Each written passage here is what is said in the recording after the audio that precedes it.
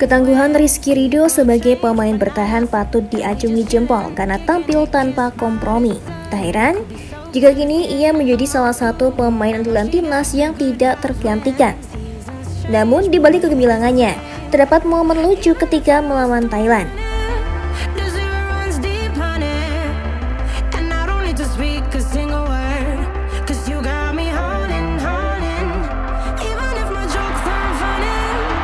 On the volley!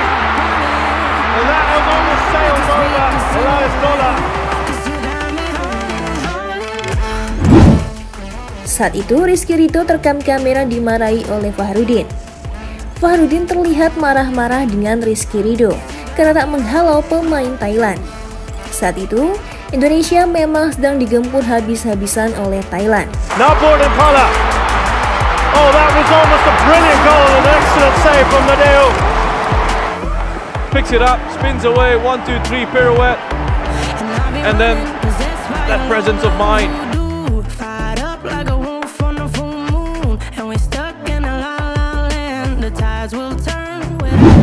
Fachrudin yang melihat Rizky Ridho tak menutup ruang gerak pemain lawan pun terlihat ngamuk.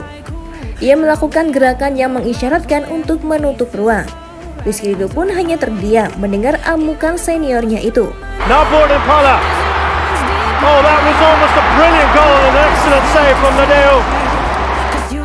Picks it up, spins away, 1-2-3 pirouette, and then that presence of mind.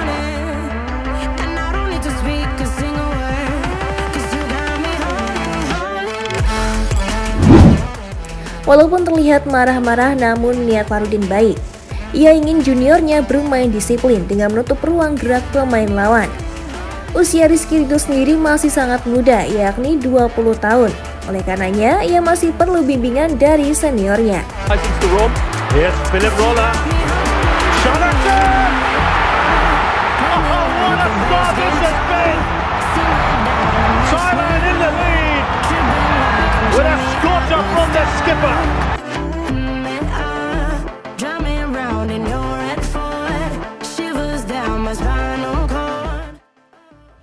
Untuk saat ini, Cantika rasa sudah cukup ya menemanimu, tapi jangan khawatir.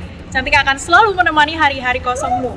Jangan lupa subscribe Timnas TV, biar kamu gak ketinggalan berita update seputar Timnas Indonesia.